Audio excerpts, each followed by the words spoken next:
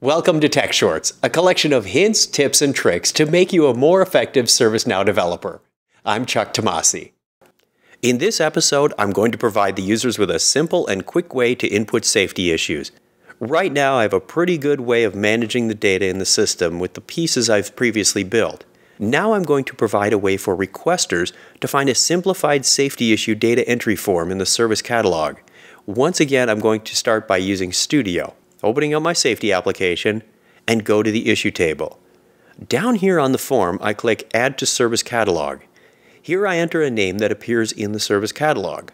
A short description is used as a subtitle, and a category where I want to place this within the service catalog hierarchy.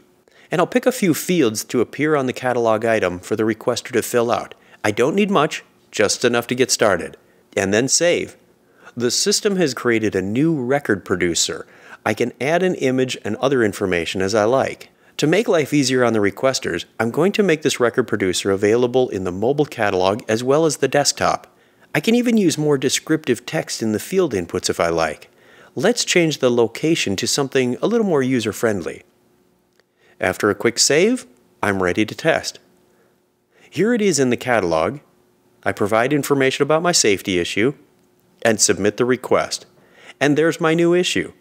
That's how easy it is to create an easy-to-use data entry form for our requesters using the record producer.